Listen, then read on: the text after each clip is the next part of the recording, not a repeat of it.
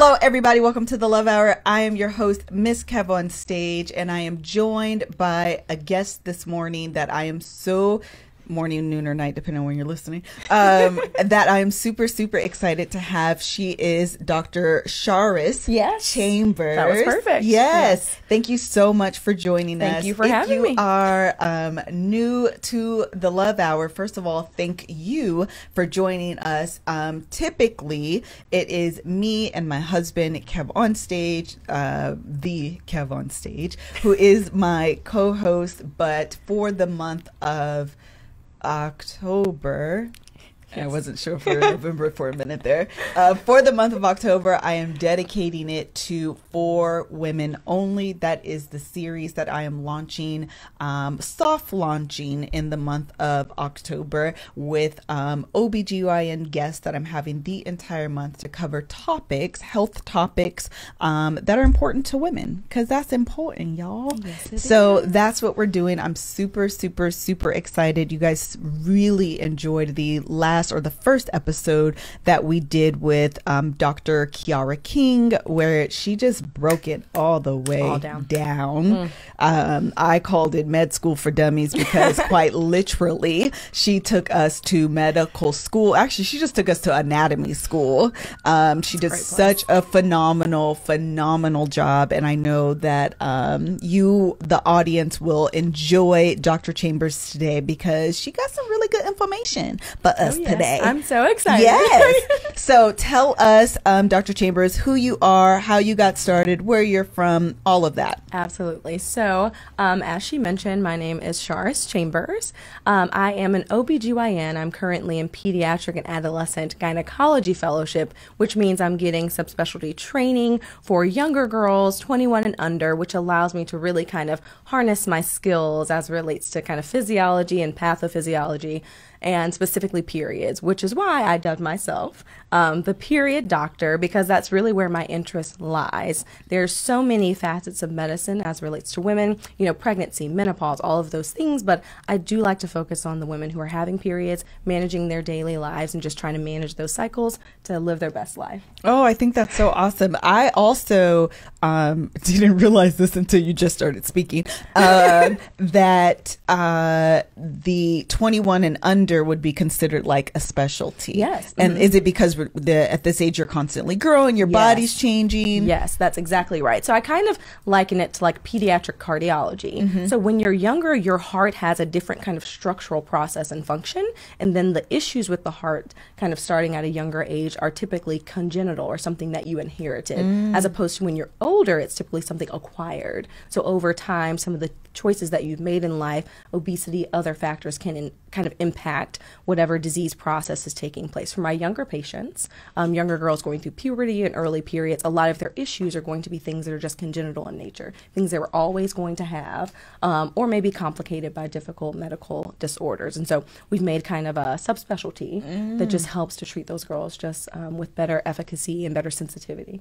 Oh, I love that. It is so fantastic. And I think some of the information that you offer will be especially then helpful to our listeners who have daughters. Oh, yes. And absolutely. they'll be able to have conversations that are more directed and more productive with their daughters, because they'll have a better understanding. Because while we've all been 21 and under, you forget sometimes. You do. And so to have someone recall some of that for you is really good, so you can have a better, more productive conversation with your kids. So, I'm excited. It's so fun. Yes. So let's jump right in. We're not going to do it that or this, or this or that with Kevin List, because Kev ain't here. So y'all gonna have to add me. And also I just be forgetting. I'm sorry, y'all. Okay. But send your questions and your that or this or that. Send your questions, your topic ideas, or your that or this or that to hello@thelovehour.com. I go through them. I have a ton of guests lined up from now through the end of the year, and low key, I'm even starting a little bit into January.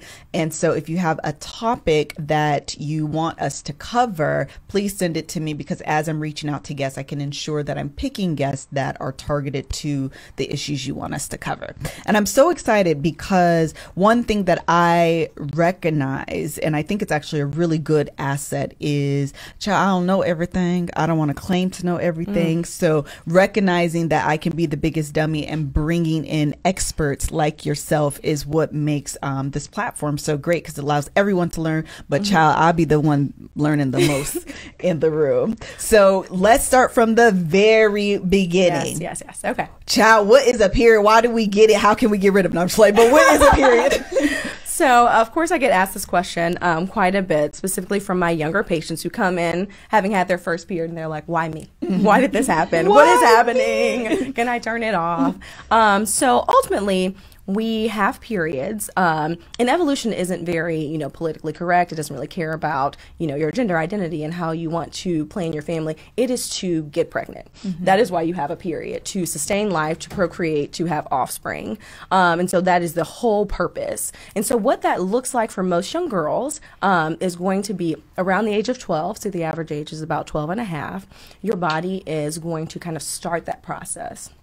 And there aren't great warning signs for the bleeding itself. Typically, you're in the restroom and you notice that there's some bleeding. You're just like, oh my goodness, you alert the closest female relative and then welcome to the sisterhood. Okay, that's typically how it goes. But if you are aware, you can kind of look at the pubertal signs. And so the actual period is one of the last parts of puberty. It is preceded by, a little spike in growth. So it's typically kind of like a growth spurt. Breast development. So breast development typically precedes it by like 1.5 to 2 years.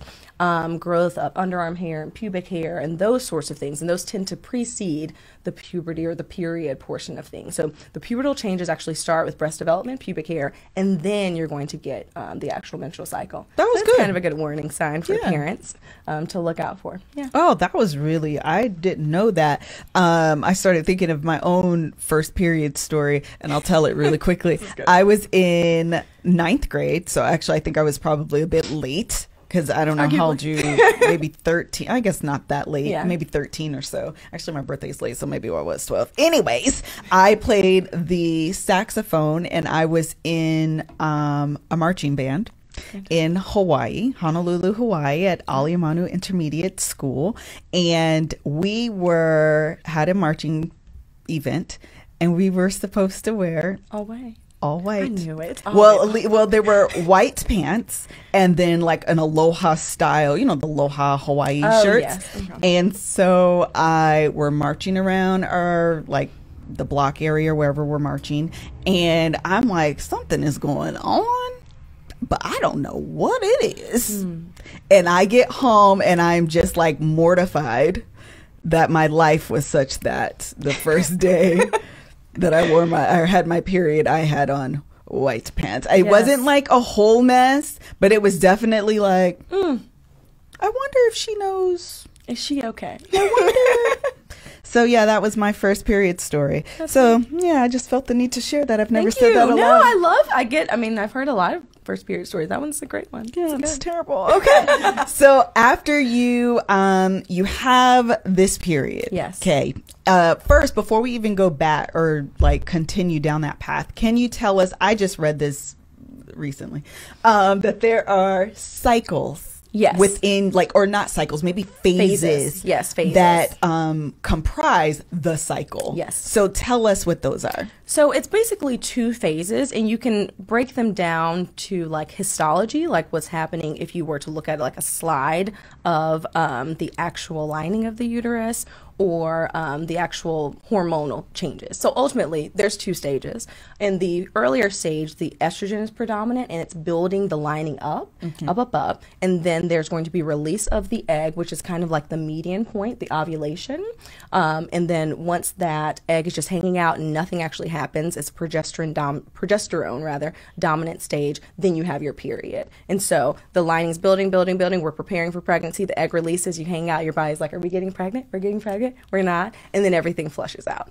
That's what happens. Okay. That was That's good, the simplest way to say it. That was a really good, even visually, that makes sense to me. Yeah. So that was really fantastic. Thank you so much for beautiful putting cycle. that in the most simplistic of terms. That's something that people can hold on to. Exactly. Okay, so cool beans. So we understand the cycle, we understand what's going on in our body, and then we're stuck with like, well, what products do I use? Exactly. So I am very impressed with all of the options of products these days. I think it's wonderful to have more options than not. A lot of people think there's only pads and tampons. And I grew up that way. Oh yeah, I mean, I did as well. I was like, there's pads or tampons, that's it. Yeah, that's it. And so we know, obviously, in lower resource areas, people are very creative in what they use. And so there's a lot of efforts on like an international scale to provide appropriate products. And yes, I think a pad and a tampon in that scenario, that's perfect. We want people to be able to be clean and go about their day-to-day activities. However, when we get to areas where there's, a little bit more resources and people are just more conscious of the environment and what they put in their bodies, we have a ton of, options. So not only do we have our period pads and tampons, we have our menstrual cups. Our menstrual discs. We have period panties. And we also have kind of reusable pads. So there's so many more options out there than we previously thought. I think some of the hesitations around like tampons, for instance, can be people just thinking, oh, my child's way too young. She hasn't had intercourse before. She doesn't really understand her body very well. She's not appropriate for a tampon, which is just not true. So we teach our young girls that they actually can use tampons as long as you are able to insert it correctly, you have a decent understanding of your anatomy, and you know not to leave it in longer than 6 to 8 hours. You can wear a tampon your very first period because you should be able to. If your anatomy is normal, there's nothing to preclude you or to prevent you from wearing a tampon. So when we hear a lot of times the hesitation with young girls using tampons, I remember even hearing this as a young girl from my parent or my mom was, again, that intercourse thing. I think to me, it stems back to like the hymen. Yes. It's always the hymen. I know, right? It's always the hymen. Okay, so we talked about this a little bit with Dr. King. Tell us what your thoughts on. Absolutely. Okay. So I love talking about the hymen to parents because I think it is a point that's of high concern but little discussion. Ooh. And so that's always tough. So if you have high concern and little discussion, there's so much room for miscommunication, anxiety, and other issues. Mark that spot. Okay. Okay. So the hymen is simply a tissue bridge at the opening of the vagina. That is it. By virtue of its presence, it is supposed to be patent, meaning it's supposed to be open. It should allow menstrual blood to exit and a tampon to insert. It also should allow for vaginal intercourse. It may stretch, it may have a small tear, but it does not rupture. It does not create some crazy, traumatic event at first intercourse that people tend to perpetuate. Additionally, inserting a tampon, if it is appropriately sized, should not damage that at all. It does not take your virginity, as virginity cannot be taken by a tampon. I mean, it can't happen. So there's so many aspects about the hymen, tampons, and those things. But what I want people to understand is if you're not comfortable with your daughter using it, fine. I don't want you to do anything you're uncomfortable with, but I don't want you to misrepresent science. Science does not support that. And I am a medical physician, so I'm always going to tell you what the science shows.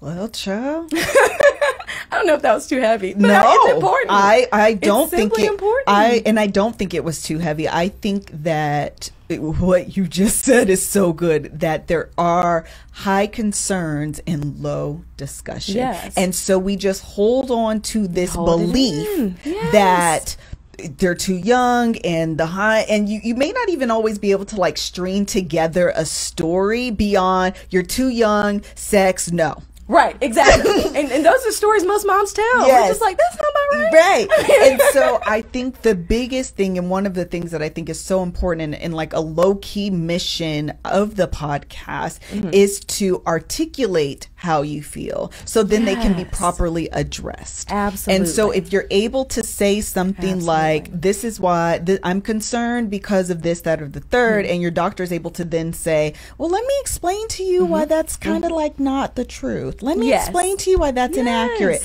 And then you can go back and make a decision based on fact. Yes, that is literally my whole thing. I want you to know the facts.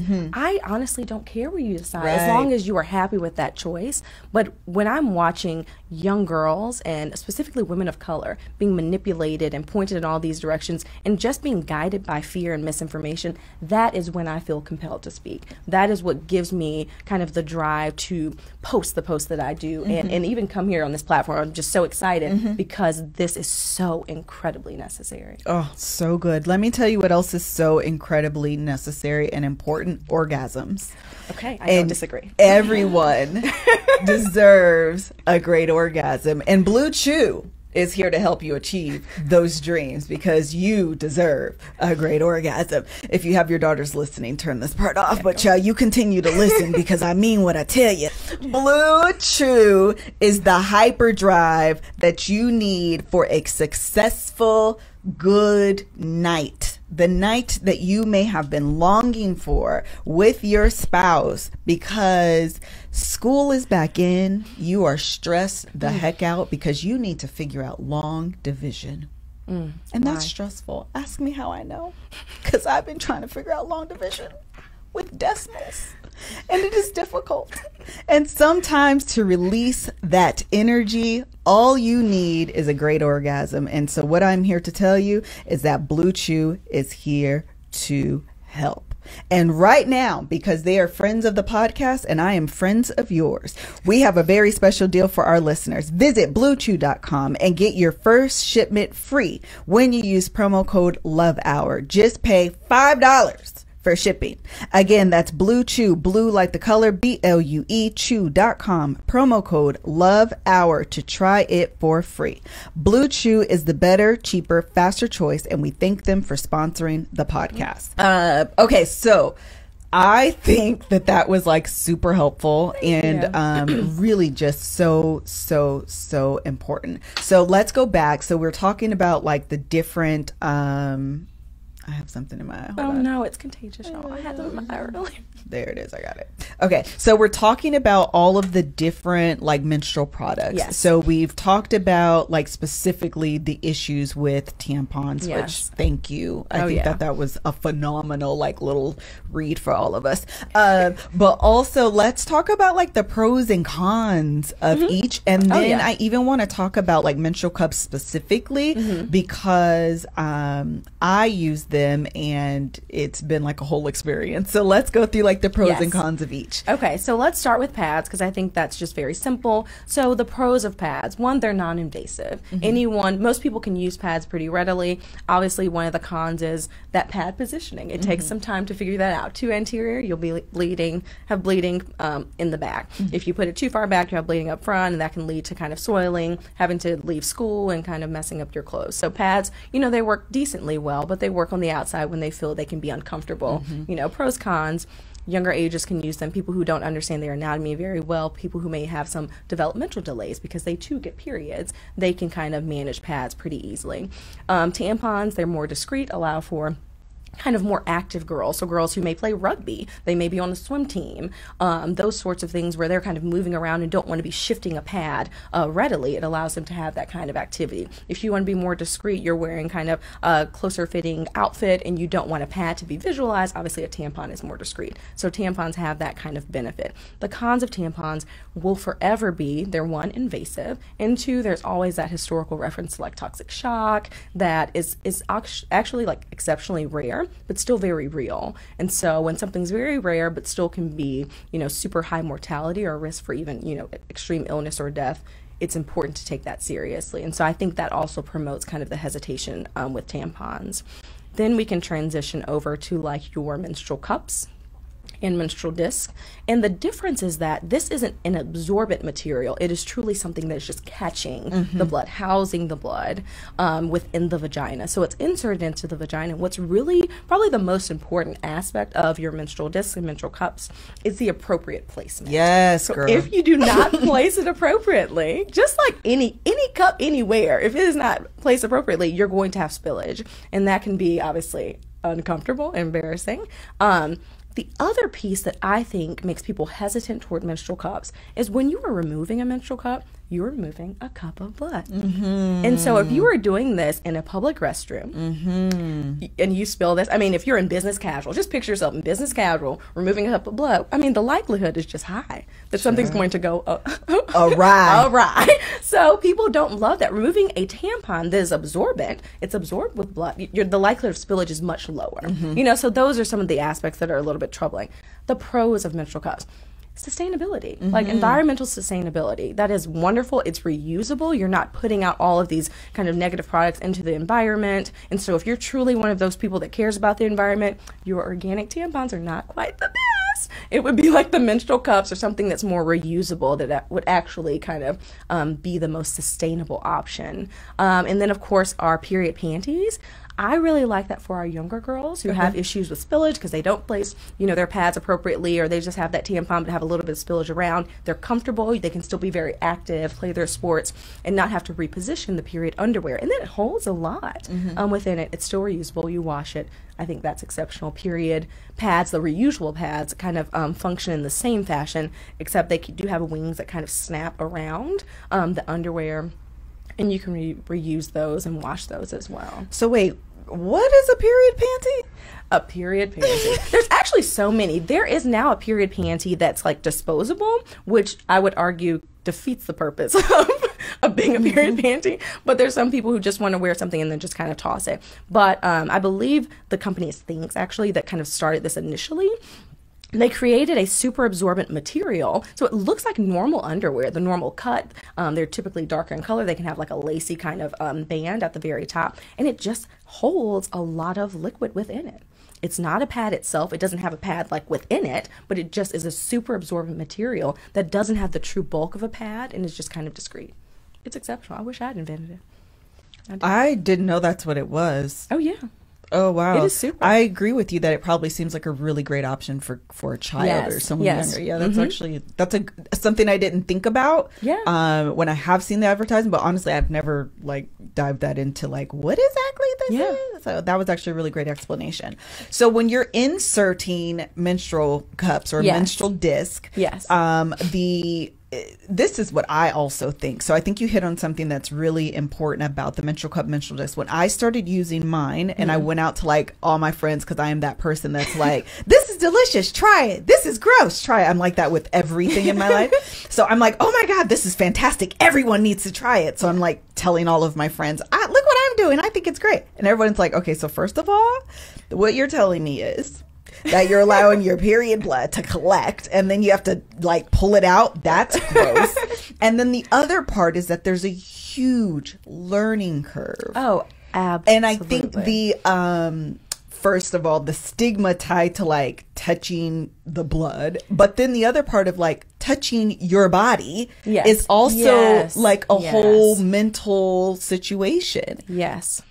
My patients, specifically my teenagers, even when it comes to just really anything, like exploring, kind of feeling the strings of an IUD or entering a vaginal ring, they're like, I don't want to touch down there. I'm like, tell me more. That is your whole body.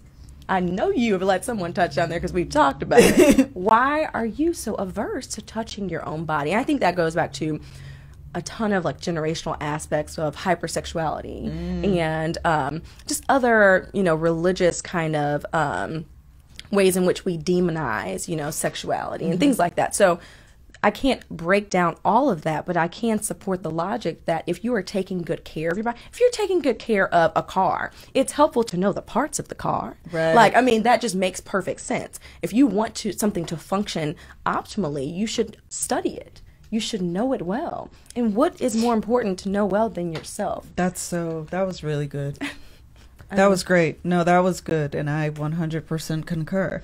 So I do, because I think that's the same journey that I was on, was recognizing so many people have seen and touched, but yet I'm uncomfortable. Like that doesn't make sense to me. And so I went on my own journey, which kind of led me. I mean, I do a lot of traveling, speaking, that kind of thing. And having a period when you're on your like traveling, it's just inconvenient. Ain't nobody got time to be doing all the things. Nobody has ever said, I wish I was on my period. Girl, never, not ever. And so the menstrual cup for me has allowed my life to function, so to speak, despite being on my period. Yes. Because even when you're on vacation, it's just an easier process. Oh, absolutely. So when you're inserting the menstrual cup, menstrual disc, we learned, or actually, do you want to draw like where our cervix is? Because I think that's the biggest issue. Is like knowing where to insert this. Oh, absolutely. Okay, so we're gonna take a break here really quickly and grab things for you to etch a sketch. Okay, so we've grabbed the whatever this is, dry erase board, and she's drawing. Y'all bear with me. We're not going to hold you accountable. What I'm not is an artist. Okay, we're going to make this the uterus, and we're making this the vagina. Okay, this is not beautiful, but you understand. This is my drawing. Okay. We'll see if people actually make sense of this. So this top portion is going to be the uterus. When I'm talking to my younger patients, I just say that the uterus is like your head. Okay. The cervix is here. It is the neck of the uterus. Okay. So like your neck. Actually, the spine on the neck is called the cervical spine because that's like the Latin term for neck. I know that's very, anyway, so no one really cares about that. But ultimately, it's like the neck of the uterus, okay? So it's going to be the base of the uterus and actually serve as like a channel to enter into the uterine cavity. Does that kind of make sense? So I need to orient myself. Yes. So what we're looking at here is this area? Yes, it is very low. If you have on high-waisted jeans, it's where the zipper is covering ultimately. Okay, I have on high-waisted jeans. Oh, that's good. So we're talking about low in the pelvis. Look at God, ain't he good? So we're talking about this right here. I think we learned that with Dr. Exactly. King. Okay, so this here. Okay, I'm trying to visualize this because I also heard that the cervix is like a balloon. So the uterus is like a balloon, with the cervix being the portion where it tapers at the bottom. Okay, that was a good visual for me. Yes. Okay, so this here. This is uterus. Yes, the larger portion is the uterus. Your uterus is about the size of your fist, by the way. Unless it is filled with a baby. Obviously, it's larger. Okay. But when you're not pregnant, the uterus is about the size of a fist. That's the normal size of the uterus. Okay. So you have your uterus at the top, and at the base of the uterus, it's kind of like the opening of the uterus or the fist, or like the wrist here. Like this. That is like what the cervix looks like. And so your uterus kind of has this kind of morphology. Yep. Okay. This is good. Yes. But to look at the cervix, you must look through the vagina. Yep, okay, got that. The vagina itself, and obviously this opens up to the external genitalia. The vagina is kind of a rugated structure, so it has collapsing walls, and at the apex... It's a potential space. We learned that with Dr. King. It's a potential space. At the top is the cervix, okay? And then the cervix leads to the uterus. So we are looking here. Yes. We're the doctor. Let's open this. Yes. This is looking here. I don't know what I just this kicked. Is good. So this is the opening of the vagina. We got vulva, we got vagina. Yes. Okay. Vulva and vagina. Then we're looking through it, and at the top you would see the cervix. Okay. And then if you were to look through the cervix, which we actually do during something called hysteroscopy, which is a camera looking at the uterus, you look through here and you can see the inside of the uterine cavity. Okay, which is why the cervix must dilate for the baby to exit the uterus. That is what opens to 10 centimeters. That's why we do cervical exams. Yes? That was good. Yes.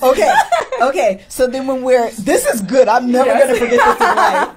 Like, I'm just never going to forget this. Okay. So when we're inserting our menstrual cup. Yes. Okay. Now we're back to the menstrual cup. Okay. Perfect. Yes. When you're inserting the menstrual cup, you are inserting it into the vagina, but it needs to cover the cervix because all of your period blood is coming out of the uterus. Yep. Correct? So if there's a menstrual disc, it needs to be at an angle in which it is kind of blocking the cervical opening. If it is positioned like this, you're going to have blood flowing on either side of it. Oh, it is meaning when you insert it, it's not like a tampon that you insert exactly. this. I got you. Oh, that was good. Yes, it's not a tampon that you just insert straight up. You need to insert it and then tip it, kind of turn it so that it's actually able to collect the blood. So that's more for your disc, the disc itself. I got you. Because I use disc. I don't use the cup because the disc is so great to me. I don't know. I feel like my body's too small for him. Okay, so, and we are cupping it. Yes. Not cupping it. We are tilting it because you're tilting it to capture the blood. If you didn't tilt but what is it? What is it holding on to? So the posterior portion of the vagina, and then there's a bony prominence called the pubic bone, kind of that's anterior, that actually kind of you tuck it behind the cervix and kind of tuck it up under the pubic. It's like a Hoover Dam.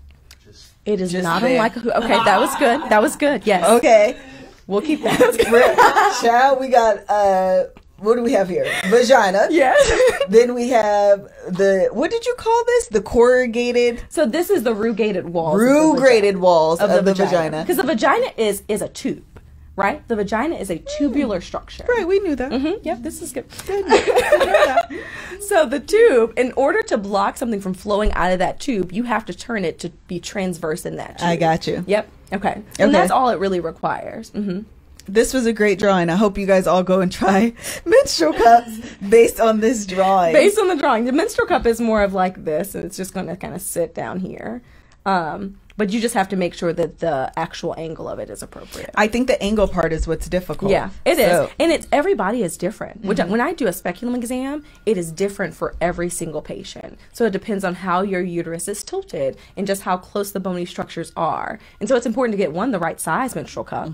So I would start with the smallest, unless you just know something else about your body. Start with the smallest. And you can actually use like a KY jelly or some lubricant to insert it as well, which can be helpful. I usually line mine with water, but KY gel is a good option. Water. That was really good, Dr. Chambers. Thank you so much. I hope that you guys aren't all nervous and hot as a result of this, because sometimes talking about our bodies and doing this kind of work can make people uncomfortable. But if you are, Native is here to help. Because they have deodorant that is fantastic. You guys know how I feel about these people's deodorant, okay? I always use the coconut and vanilla one because it smells amazing. But did you know that they also have a body wash in the same fragrance? And one thing that I am always here for is smelling good. And when things are compatible, meaning you put body wash on, that's a scent. Then you lather lotion, that's a scent. Then you have on deodorant, that's a scent. You will smell like you have been doused. And then anointed with coconut and vanilla. And these are the things that are great for life. Okay, people? So go out and try Native deodorant, because try all their products, child, but specifically you want to try this. Native is one of those companies that uses ingredients found in nature, such as coconut oil, shea butter, tapioca starch, and all of these things work to absorb all of that moisture that you want to get rid of so you don't have pit stains. For 20% off your first order, visit nativedeodorant.com and use promo code LH during checkout. Again, 20% off your first purchase. You're going to go to visit nativedeodorant.com and use promo code LH during checkout. Next, I want to tell you about Fabletics. Listen. I'm so excited that they are partnering with us on the podcast, because you guys know that I'm always down for cute, comfortable clothes. I'm almost like 99% of the time I have like sweatpants. I try to have on a decent top, but I'm definitely trying to wear like leggings or just something like comfortable. I have a meeting after this, so I have jeans on. Otherwise, please believe I would have been in my Fabletics, because their clothes are just super comfortable. And I have been rocking the Terry joggers. Anything made with Terry is like that really like soft. It's almost like you want to just lay in it, because it's like a blanket and it just wraps you, and it just is a great thing in life. And they have a beautiful collection that they've just collabed with Kelly Rowland. And if you know anything about me, you know that I adore Kelly Rowland. She is just everything to me, and everything that she's collabed with them on is amazing. Beautiful. So with all of that said, we're super excited to partner with the company founded by the beautiful Kate Hudson, a fashion-focused activewear brand with a mission to empower women by making a healthy, active lifestyle accessible to everyone, because it's exceptional price point, meaning it's affordable. No matter if you're ready to zen out in hot yoga, crush it in CrossFit, or simply take a stroll in the park, or child, you just want to have a lazy day, because sometimes that's all you want to do. You just want to put some leggings on because you want to Netflix and chill in your house. Fabletics has you covered and carries gym wear suitable for all types of workouts. Fabletics is your one-stop shop for affordable gym wear, and all of their designs are created in-house. Trust me, you seriously can't find these pieces anywhere else. Before I forget, Fabletics is offering my listeners an incredible deal you don't want to miss. Get 2 leggings for only $24. That's a $99 value. First of all, listen to me. That means you have essentially saved $75. Do you know what you could do with $75 that you have now saved?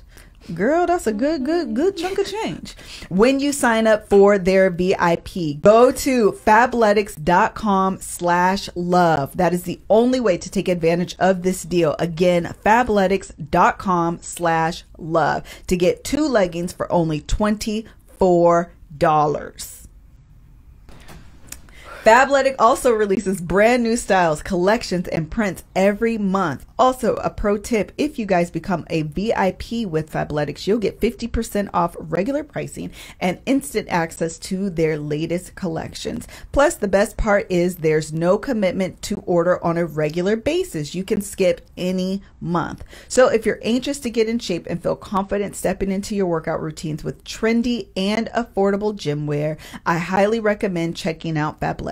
And trust me, you do not want to miss out on their very special offer. Again, that's 2 leggings for only $24. That's a $99 value when you sign up for their VIP. Be sure to check out my favorite leggings, which are the Terry, I'm going to tell y'all the exact names. They are the Rain Tech Terry joggers. In fact, I'm looking at my order history and I bought 2 of them.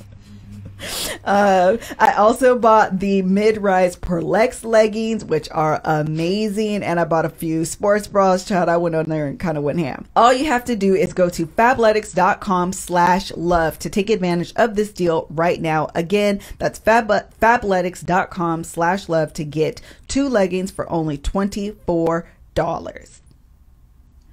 Also, make sure you enter your email address when you take the style quiz, as you'll receive exclusive discounts and the inside scoop about new collections that they haven't released yet. Again, last time, fabletics.com/love. Terms and conditions do apply. Well, now that we've gotten in shape, child, and we got in shape with our menstrual cups, and we did a little drawing, I think that was so helpful. So now I want to talk about some questions. Yes. Okay, we're going to start with mine, okay? And then I only got like a few listener questions, but I think that this is a question people have and don't realize they have. But this happens to me every single month. And so I've been trying to figure out, is this like just me or is this like a thing? And that is what I have termed period poop and period farts. Oh. So every month, so this is what happens. This is good. Every month, I either get pre-period poop and pre-period fart, or like during my actual cycle, I'm having like constant gas and constant pooping. And I'm not, this is like TMI, but we're here now, child. But I'm not one of those people like my husband. He poops every day. Like most people poop every day. I'm not one of those people that poops every day. I'm like 3-4 days and then I'll poop. That's just normal to me. So don't be trying to come for me. I've just always been that way. I've never been a person that poops every day. So when I do poop like every day, I'm like, what is going on? This? Like this is not normal for me. And I've realized that it's always around my leading up to my it's always like before, during, and then it stops. Yes. So what is that? Why is my body betraying me this way? So there's actually 2 reasons behind that. So hormones actually affect something called gut motility. Okay. So the way in which food moves throughout your gut. And that is beneficial in pregnancy when progesterone is super high, so that you're absorbing as much as possible for your fetus. Okay, hold on. Explain to us what the hormone progesterone does. So progesterone actually, basically, progesterone when it acts on the intestines, it actually slows kind of the way in which food is moving throughout your intestines. Okay. And it allows you to absorb as much as you can for your baby. So that's just during pregnancy. But when you are having your period, it's a rise and fall of these hormones. What happens right before your period is a drop off of progesterone. Okay. And so that kind of slowing of that gut motility kind of has a chance to pick up. Additionally, when you're having your cycle, the uterus releases inflammatory markers. The uterus is right behind the bladder and literally right next to the intestines or the large bowel. And so that causes you to have those kind of inflamed, kind of almost like an inflammatory bowel syndrome sort of piece of a picture during your cycle. So things that can help with that would be anti-inflammatory medications. Helps with cramps because your cramps are primarily caused by those inflammatory markers, and it decreases the inflammatory markers, so that can actually improve the overall effect on your gut. What is an example of an inflammatory? Give me a whole prescription. So an anti-inflammatory, an NSAID, so a non-steroidal anti-inflammatory drug would be your ibuprofens, your Motrins, your Advils, not your Tylenols. And so people will say, oh, I took Tylenol for my period, it didn't really help, because the actual kind of issue or the cause of the pain with periods tends to be more inflammatory in nature, and Tylenol doesn't, the mechanism of action of Tylenol is not such to prevent inflammation. Oh, that was really great. So then my next question is, I also get really bad, and I know this is really common for a lot of women, backaches. Like really, I don't get cramps. I get gas, poop, and backaches. Yeah. So what causes backaches? So some people have more pain in their back than more in the front. It can be, one, the orientation of your uterus, but the actual ligaments in support of the uterus and the nerve endings that kind of I guess, are affected by cramping, they just can kind of have like referred pain to your back. So some women also have more labor pains in their back too. So that's just related to the nerve endings of the cervix and the lower portion of the uterus. And when there's contracting involved, because the uterus is a muscle, so it's going to be contracting, then that pain can be kind of referred. And so you can feel it in your lower back and the front part of your abdomen. We kind of label all of that as menstrual cramps. So those all kind of count as dysmenorrhea or pain with periods or menstrual cramps. Oh man, that was really good. Okay, so that was really, that was actually really helpful. So when you say referred pain, what you're referring to is that the pain is supposed to be here? Like, what are you actually saying? So referred pain means pain that is the actual origin of the pain is in one place and you feel it somewhere else. Does that kind of make sense? Got it. And so you can have pain that's actually at your diaphragm, but it's referred to your shoulder because that nerve runs that course. So I'm trying to think when I was pregnant if I felt like I had back labor, but honestly, I had another type of period. So we're not going to go down that route. Okay. So we talked about my period, poop, period, fart. One of the things that also came up, I saw this online as actually from one of the ladies that I follow. And she was saying she has like 7-day period. She had really bad cramps. And so she started taking wild yam and chaste. Okay. And it like shortened her period to like 3 days, and she like stopped having really bad cramps. And I was like, yo, listen, sign me up. And so I have been going actually back and forth on like whether I'm going to buy this and try it. So what are your thoughts on things like that? Like, can we actually control, I don't know if control is a good word, but like try to manage the length of our period, the intensity, like all of those things? So there are some ways in which you can manage, shorten, control your periods. Now, to speak to the yam and the kind of the supplements or so, a lot of those supplements are going to be things, the term is phytoestrogens, which are just plant-derived kind of products that have like an estrogen biological effect. Those would not meaningfully shorten a period, in my opinion, because if you're applying estrogen, in theory, it's supposed to kind of thicken the lining. So earlier application of estrogen possibly could alter the period, but would it reliably shorten it if you're taking it perpetually? No. If you're taking it during your cycle alone, maybe, but the trouble is these aren't FDA regulated. The dosing is not very clear. And so you see things in the literature like liver toxicity when it's not taken appropriately. And so I think the hesitation from the medical world is this isn't regulated and isn't studied for this indication. We don't know all of the negative potential effects. But there's great options otherwise. So, okay, tell us about those, girl.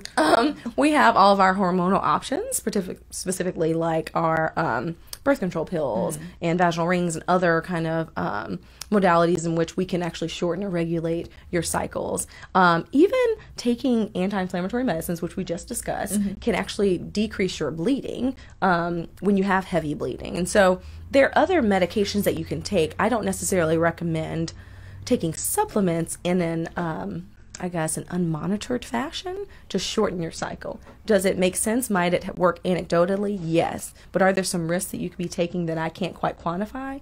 Yes. Which is why you won't have most physicians endorsing something like that. Because I can't endorse what I can't explain. Right. That was good. That was low-key a word too. I can't endorse what I can't explain. Okay, last topic that I want to talk about, I think, is menopause. Oh, God. Yeah. So we get lots of questions, or I've received lots of questions on, like, walk me through menopause, hot flashes, how it affects, and I don't know if you could speak to, like, how menopause affects my sex life and my libido, and, like, even, like, your period, how that affects, like, your libido and how you're feeling, like, maybe you're feeling frisky, or maybe you're getting depressed, or maybe your hormones are, like, completely raging and you're just upset. I've even noticed for me, I don't consider myself, well, I never previously had considered myself a super moody person, but as I've gotten older, I feel like I've definitely gotten more moody, and shut up, Kevin Fredericks. And I definitely feel like even just recently, like I was just like, well, Kev was telling me that I was like emotional, and I was like, I don't even know why. And I'm like, oh, maybe because my period's about to start. But I've never been that person. Yeah. So like how you're like, I don't know if it changes with age, if it can change. Like, girl, tell us why. There's so things. Much. Those were a lot of great questions kind of all in together. So I'm going to start with menopause. So menopause is defined as kind of the permanent cessation of periods. The permanent cessation of periods. Okay. And so we actually diagnose it when a woman has gone with more than a year without periods. The average age It has to be a year. It has to be a year. The average age of menopause is 51. Okay. Can someone go through menopause early? Yes. So you can go through menopause early in the sense that you can have something called premature ovarian insufficiency, which I do see patients with that. And so they're literally like 17-year-old girls whose bodies are like, nope, I'm done. And they can go through hot flashes and those sorts of things. So the hot flashes actually occur because, and the thought is it's very complex, but because I guess replacing estrogen treats hot flashes, it has to do with the loss of estrogen. So the estrogen levels are falling, and that is why hot flashes take place. And they're actually termed hot flushes in the literature, or we call them vasomotor symptoms. And it is like a heat coming from your neck into your head, and they can last for like 1 to 5 minutes. They can be daily for the majority of women, and they can impact your sleep and obviously your sanity and a number of factors. Wait, it's coming from your neck? It feels like it originates from the base of the body, like the neck kind of core and like the bottom of the head is what most women say. And it just kind of rises. They can be like, physically sweating, get very clammy, kind of get very anxious. And it typically lasts 1 to 5 minutes. And it's very complex. The kind of regulatory centers in the brain are not working as well. But it can be super, super impactful to women who are menopausal. And some people said, this only lasts in the first 6 months to 2 years, but it can last a lot longer, up to like 10 years. Wow. And so, yes, women are wanting to take some more medication or something to improve the symptom because it's significant. One of the other most common symptoms is kind of the vaginal dryness. Oh my gosh, that was one of my questions. It is significant. It's very real because of the loss of estrogen. Estrogen is what allows the vaginal mucosa to kind of have that lubrication that's very natural. And when you remove it, you do have vaginal dryness that can make intercourse very painful. Oh, girl, hold on. Which is a whole thing. It's a whole thing. Oh my gosh, I think I have a question, but I want you to finish this because I don't want people yelling at me that I didn't let you finish your thought. But before we finish, or we do finish, I want to tell you about OpenFit. Listen, y'all, hot girl summer is over, but fine girl fall is here. Oh, I just made that up right now. That was a whole word. So, fine girl fall is here. So what that means, listen, let go of the goals that you may have had in the summer. It's done. It's over. Fall is here. Start afresh. Start anew. We are in a new quarter. Let's end 2019 with a bang by accomplishing your weight loss goals. And it's so much more than just weight loss. It's more about like how you feel about yourself. It is so much bigger than just how do I look. It is a mental thing. You will show up to work better. You will be a mother. You will be a better employee. You will be a better you when you feel good about yourself. And what is great about OpenFit is that it takes the complexity out of losing weight and getting fit. It is a brand new, super simple streaming service that allows you to work out from the comfort of your living room in as little as 10 minutes a day. Listen to me. You have 10 minutes.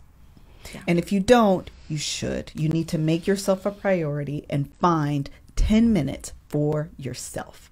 What I love about OpenFit is that you can sculpt your body in the convenience of your own. You don't even have to go to the gym, girl. Just roll over, turn on the TV, and actually get up out the bed. Don't just stare at the TV. Some places can only sell classes and packages that you can't make every day, but OpenFit will bring the class to you. OpenFit has changed the way I work out, and texting the code LOVE, that's just LOVE, to 303030, you can join us for a fitness journey personalized just for you. Right now, during the OpenFit 30-day challenge, my listeners get a special extended 30-day free trial membership to OpenFit when you text LOVE to 303030. You will get full access to OpenFit, all the workouts and nutrition information, totally free. Again, just text LOVE, that's LOVE, to 303030. Don't forget, standard message and data rates may apply.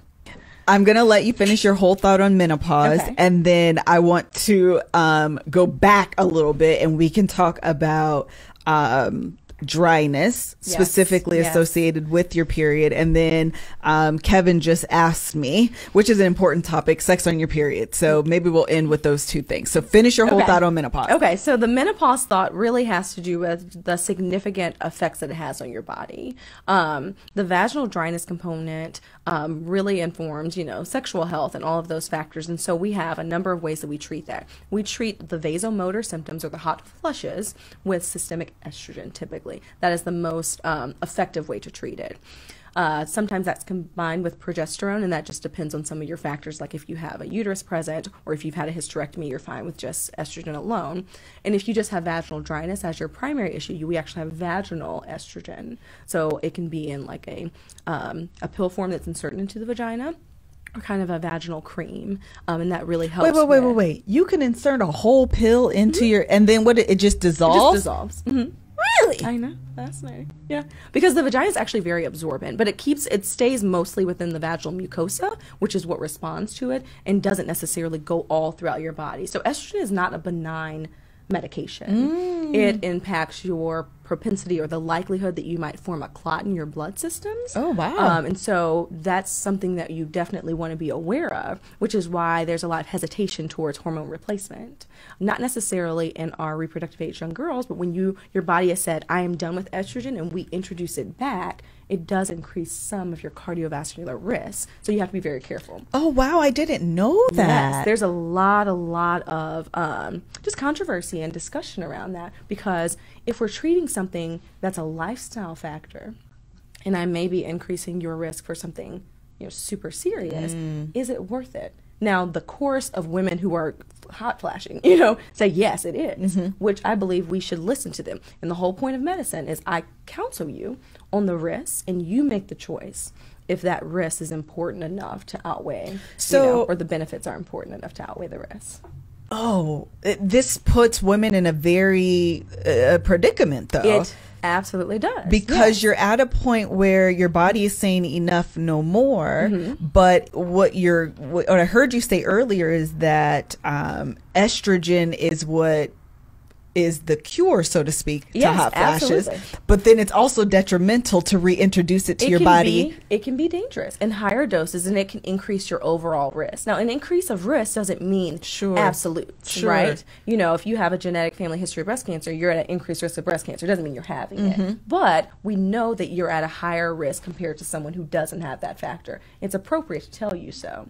You know, so it's a balancing act. So are there any estrogen substitutions that will, like I'm trying to figure out, like I would feel hopeless. Yes. No. I mean, and a lot of women do. So what we found is some of the antidepressant medications, they are labeled SSRIs or SNRIs, and the name is very long, but ultimately some of those actually do help with hot flashes. And we don't actually know why, but it has to do with some of the serotonin activity and how that informs the hot flashes themselves. And so those are totally free of hormones, and they're great for women who have hot flashes and want to avoid estrogen, and they've been shown to work better than placebo. So work better than a sugar pill that I give you and say, this is something that's supposed to help with your hot flashes, and then give you the actual medication in a similar fashion. This is something that's supposed to help with your hot flashes. And I see who actually is impacted. And those are the studies that we really like to review because it removes all the bias.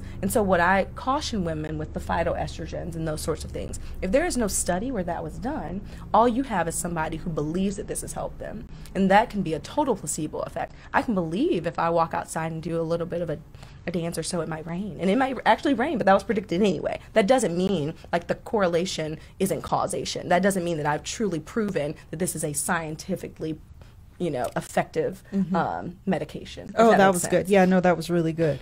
Oh, man. Sometimes you be looking like, oh, menopause, no period, yay, but then you inherit a whole host of other issues. But I mean, I still know women that rejoice in menopause. They do. Once they've cleared that kind of the hot flushes and those sorts of things, and they found out how they're going to manage the vaginal dryness or so, I mean, they do find it to be a glorious time. I think Oprah just did a talk about her menopause time, and people are talking about it positively, but it is an important phase of a woman's life. Yeah.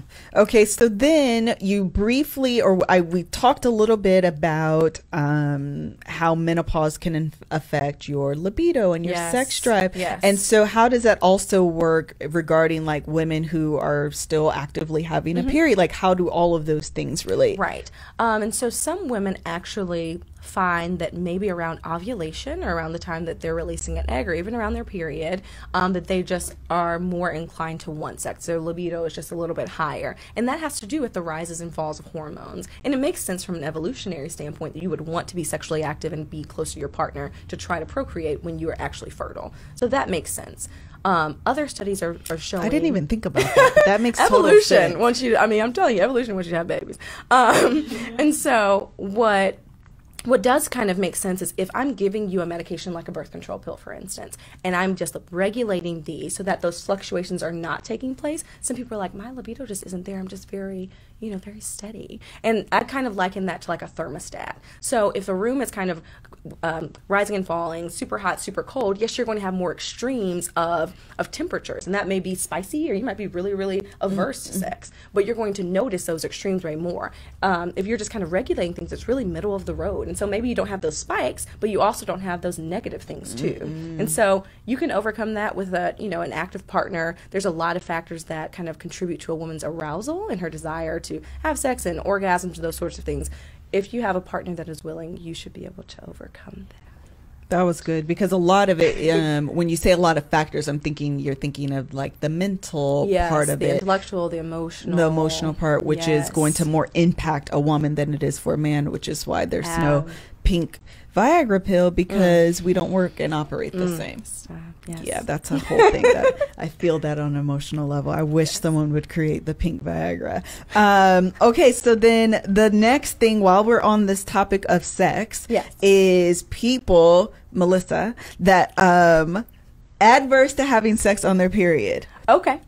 What are your thoughts? Where does this come from? I think I know where it comes from, but child, tell me your thoughts on it. Okay. So I think people are averse to having sex on their period because there's a world and a culture of period shame in general. Yes. And so if you feel that you need to hide your period / hide yourself, that is the exact opposite of feeling sexy and wanting to be, held and touched. And so those are like the exact opposite of the spectrum in a sense. So one, we have to overcome that as women. I'm still sexy, you know, yes, I'm on my period. My partner should understand that that's a normal physiologic process and shouldn't be weirded out by that from a maturity standpoint. And so if your partner's weirded out, you know, there's modifiable things you can do there, but, you know, modify accordingly.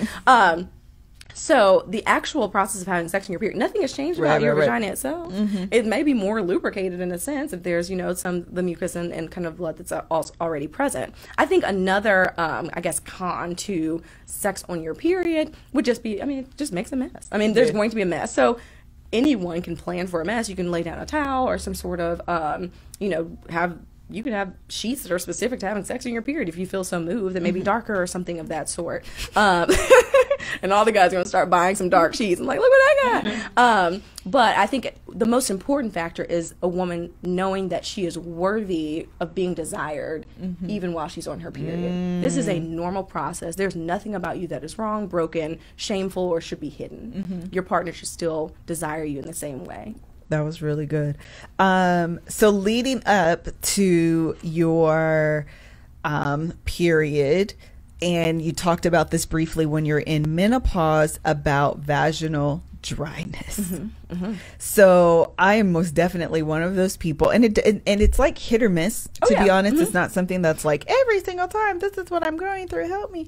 But when it does occur, I'm like, oh, this is so annoying. Yes. So what happened? It seems to me that maybe estrogen is the cause, child, because I'm about to start blaming everything on even estrogen. Okay. Even that's it. Eve and estrogen. They really are that's it for a lot of things. And men. Yeah. So what is going on in our bodies? And then like, what's a way to, I honestly feel like there is no remedy for this situation. So tell us like what happens, why is this happening? And then what we can do to like minimize or prevent. Absolutely. So definitely estrogen plays a role. Some women will see that they have significant vaginal dryness, especially having a baby, when they are breastfeeding, because they're not actually having those rises and falls of estrogen. They typically aren't actually even ovulating during that time if they're exclusively breastfeeding, and so you can have vaginal dryness during that time, and that's separate from menopause. Ways to overcome that, honestly, you really just need to use lubrication. I mean, that really makes a big difference, and these are just, they could be water-based. Okay, I have a question. So are you saying... I want to be clear when you say like lubrication as an option, right? Yes. Because it's not, I'm not just talking about vaginal dryness in response to sex. Right. I'm talking about walking down the street and it's uncomfortable. Sure. Okay. And you're saying lubrication is still lubrication can be helpful. So typically there isn't vaginal dryness without intercourse and penetration, because we talked about this, the vagina kind of being the internal portion or so, that shouldn't cause meaningful discomfort inside the dryness itself. Now, of course, you can always apply lubrication if you feel like, oh, you know, this is just a little bit dry. Inside, right. I'm not talking about inside. The external portion, if there's dryness there, that to me is a little bit different. So when you think about the external portion of the vagina or the vulva and the hair-bearing portion, if there is irritation or dryness, people don't always moisturize that part of the body as well as they should. And this is still skin. Like, this is still skin. Didn't know it should There's be still moisturized. hair. And so you can apply moisture there, especially for young girls who have, like, eczema. So eczema is going to affect kind of flexure points. And sometimes in the growing, it can be under the arms or in the elbows, those sorts of things. And so you typically see a lot of young girls who have other dermatoses or issues with their skin having issues there as well. And so you can do some sort of moisturizing there. Also, not using super harsh soaps that are super drying and kind of not using temperatures that are too hot, because very hot water actually kind of dries the skin a lot more too. And so those are some of the things that you can do. A lot of the times it's not wrong to talk to your provider about it and point to an area like, this is what this looks like, this is how dry it is, and see, you know, what possibilities are occurring. Yo tengo una pregunta. Yes. Okay, next question, because I want to make sure that I'm clear on what I'm saying. Because actually, as I said, I was like, I don't know that I'm speaking right. So I'm not talking about the growing. Right. I'm not talking about vulva dryness. I'm not talking about skin dryness. Yes. I'm talking about actual, like, inside, I don't want to say vagina meaning like canal, because look But at just me more knowing of all the the- words, but like on the flip side of the labia, vulva, the Okay, labia okay, is the okay. correct term, thank you. There is dryness. Yes, okay. And so that causes chafing. yeah, it's basically it's uncomfortable. Like it just be dry. So for that, you can do like a barrier cream, like an Aquaphor, a Vaseline, just something to apply a barrier there so that those dry surfaces aren't touching. You don't necessarily need a true lubrication in a sense, because that's not going to meaningfully improve anything, and you don't need to just be moist down there for just no reason. But you can put like an Aquaphor. You can, I mean, some of the barrier creams used for babies, you can actually apply to that area too. Obviously, if it's gentle enough for a baby, it's typically gentle enough for an adult. But like an Aquaphor Vaseline would be sufficient. Not like a deodorant necessarily, not a particular balm, nothing that's too scented, because you don't want to apply that to that Girl, area. even when you just said Aquaphor and Vaseline, I'm like, I'm scared to put anything. No. I totally understand, and definitely not truly inside. Right. But if it's something on the external portion, that's absolutely safe. Okay, that was actually very helpful, because child, would be me. This was one of y'all questions by way of me. Okay, so I think we talked about, I want to make sure I go over everything. We talked about the cycles and stages. Why do my hormones go out? Let's talk about that. Why do our hormones go out of control? And we experience, and I think maybe you just mentioned it, because it's just It's our a rise hormones. and fall. It's just That's the what rise and fall. causes the cycle. And so because those hormones... Why does it feel so like concentrated? Like 3 to 4 days before, and then during, and then it stops. Because those are when the most striking changes occur. So there's a slow rise to estrogen, and then a slow rise to progesterone. And when you're really feeling the meaningful differences is when there's a drop-off. Because, I mean, it really is like a striking difference. So that kind of slower rise and plateau is not going to be as noticeable as a drop-off. And your body responds to that, and your mood responds to that. That was good. I didn't realize it was the drop off, so I'm about to leave me alone. I'm dropping off. Their surges, their falls. Leave me alone during all of them. And then why it's so interesting to me that as women that it affects us so differently. So while our bodies are kind of mimicking the same natural occurrences, you're angry, I'm sad, I'm frisky. Like it's interesting to me that we like everyone is responding to that so differently. Is that like personality based? Is that I think it's personality based and just environmental based. And so there's some people who are like, oh, just now that I'm older, you know, I respond some like I'm way more anxious, or I'm way more you know, afraid, or something like that. Well, and when you're a child, you have fewer things to worry about in general. You have fewer responsibilities, fewer deadlines, fewer things. And so I think a lot about your actual life and your stressors and your environment have changed. And then your personality has kind of just clarified itself. It's probably more mature, and your overall insight that was good. into your personality is more, it's just sharpened. And so when I was 12, I didn't realize I was moody. I felt like everyone was being a jerk that day. Like I was like, people were terrible on Tuesday. I don't know, you know, when you're older, you're like, this is me, you know. And so I think your insight actually starts to mature, and maybe the overall view of how you're perceiving things and the way in which you identify the causes of things is a little bit different too. That was good. I could agree with that. And I specifically liked that you said your personality clarifies itself. That's a very powerful statement. I like that.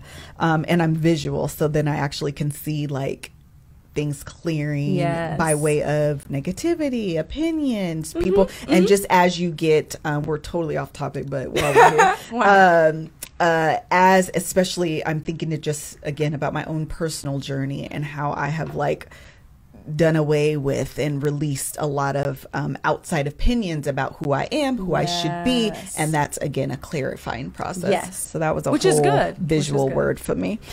We talked about sex on your period. We talked about organic products, TSS, birth control. Does the pill affect fertility? So no.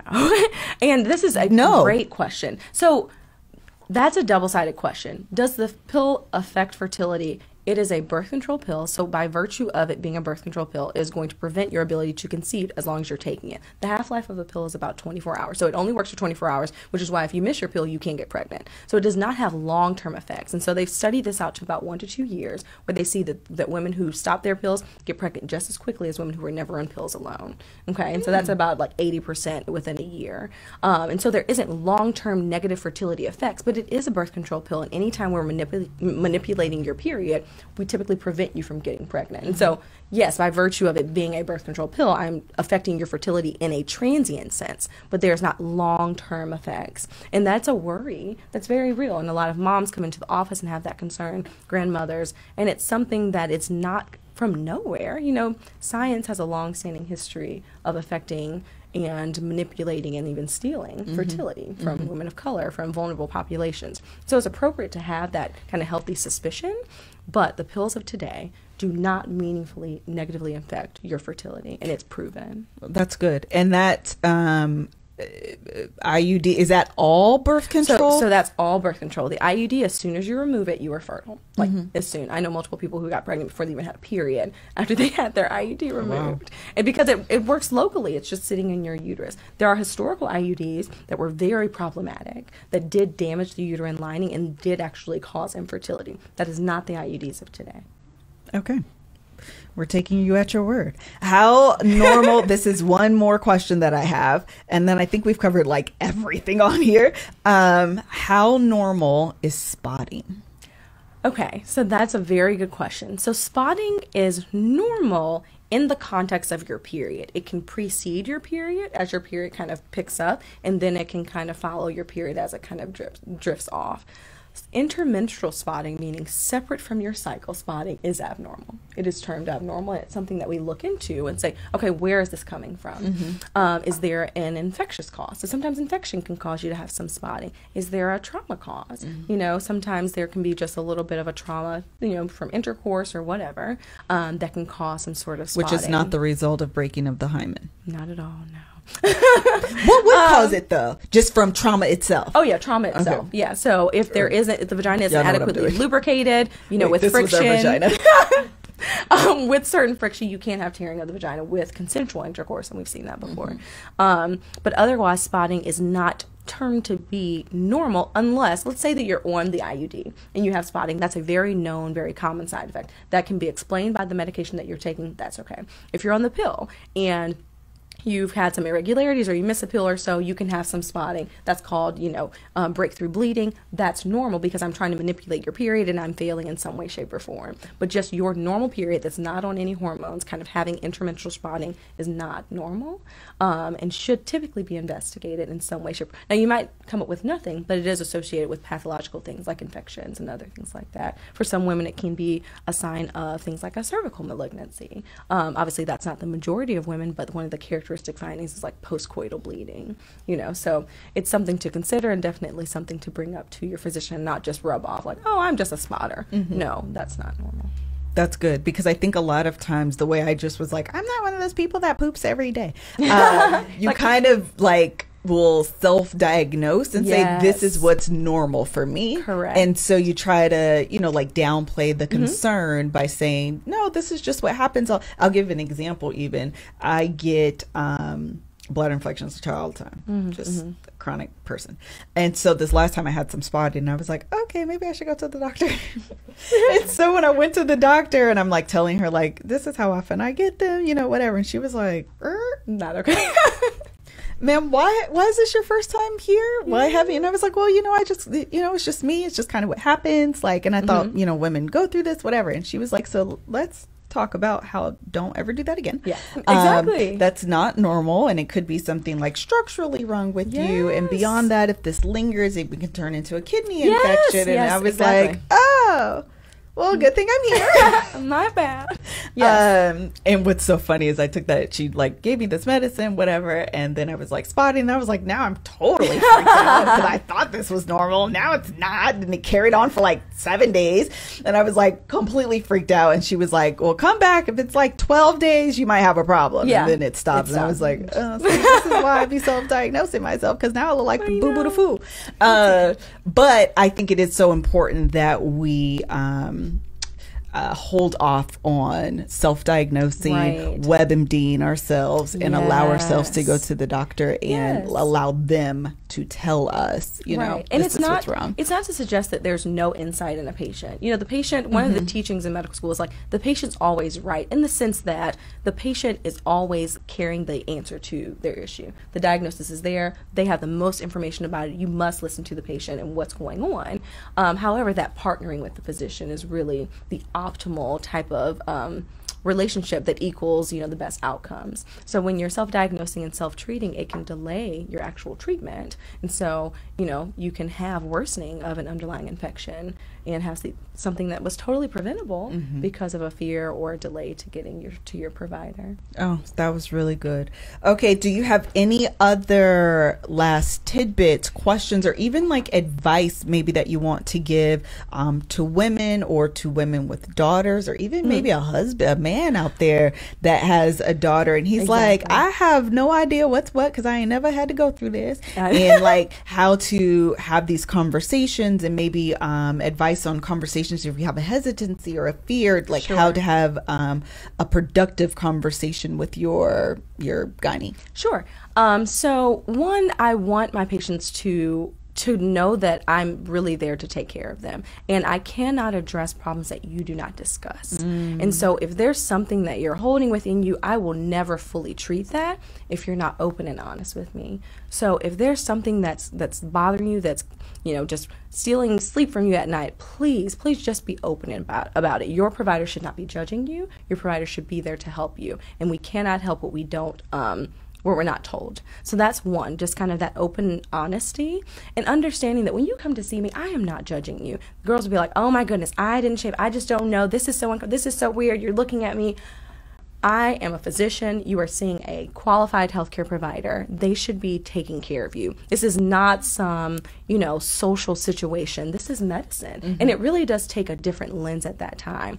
An additional point that I want to make just about parents, fathers, any caregiver of a young girl, these are the conversations that matter. Make sure that you're open, that you let your daughter know or your child know, you know, this is something you can talk to me about. And it's not that you want them to be talking to everyone about. There's some appropriate discretion to be had. But if they cannot talk to you, that's when they're caring about all of these things and learning from their peers who are also misinformed, or learning from the internet, which is also inaccurate. And that's when they're getting all of this information that you are unaware of, and they're building up all of these misconceptions and fears that you don't have the opportunity to kind of intervene on. Another point that I'd like to say, and this is just a personal thing that I'm trying to do, I'm pairing with a colleague of mine who's also a pediatric and adolescent gynecologist to create a series that's a adolescent sexual health and kind of self-esteem series that's church-friendly. And I think that's so important because the church can be one of those areas in which we are not able to discuss normal physiologic processes and the appropriate ways to deal with sexual pressures and self-esteem issues. And I think when we normalize these things in a variety of settings, specifically in the church, that's when we do better. That's when we have better conversations. That's when we make better choices and we can live better lives. And so it's all about communication, removing the misconceptions, and just talking and being open and honest.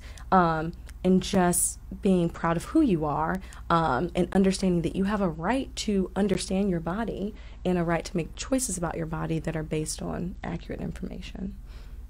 That was great. That's all my last one. All right. That was a lot, but we love it. Thank you so very much. Please tell everyone where they can find you and follow you on social media, and remind them where you practice, because what Dr. King, everyone was like, where's she at? I want her to be my doctor. So in case people have children, then they want them to come see you, or they have questions, they like love what you're doing, please let them know all of that. That's a great point. So you can find me on Instagram at the period doctor, no underscores or dots or anything. It's really just at the period doctor. And I am in a fellowship program right now, and so I'm not actively seeing patients that are specifically my own. I'm actually going to, when I graduate from my practice, join with my father in the Georgia area, and that's going to be in the summer of 2020. So look out. I'll definitely post and let people know when I'm accepting patients, when my profile is open. But at this point, most of my communication is going to be, on social media from an educational standpoint. It never, of course, replaces seeing your healthcare provider. Right. But as soon as you can see me, I will let you know. That's great. That's great. Anything else you want to add? No, just thank you for this. This is great. I appreciate this platform. I'm a huge fan, so this is so fun. Thank you so very much, Dr. Chambers, for being here with us and educating us on all things period related. I got all of my questions out, so thank you so very much. I hope that you guys are enjoying the 4 Women series. I have one more guest. Her name is Dr. Jessica Shepard. I'm actually going to have a conversation with her right after we film. And we'll be talking about breast exams and cancer and just some of everything. I'm really excited about that. So that will be next week, and that will close out the 4 Women Only series. And then we're going to move into some finance stuff and some other stuff. So I'm super excited. If you don't know, I don't know where you have been, but we have a Love Hour conference coming in July 9th, 10th, and 11th in Atlanta, Georgia. Registration is open today, right now. Link will be in the somewhere where you can find links. We have wonderful speakers lined up. I'm super excited about it. VIP is sold out, but with your general admission, you do get access to all of the things, just not the vow renewal service. And then we also have our curated date night coming to Charlotte, North Carolina on December 8th. Tickets are on sale right now. We're about 40% sold out. I might be lying. It might be like 35% sold out. So if you're interested in buying your tickets, the link will be where links be. Again, thank you so much for joining us. Thank you so much to our audience for joining us. Until the next time, bye.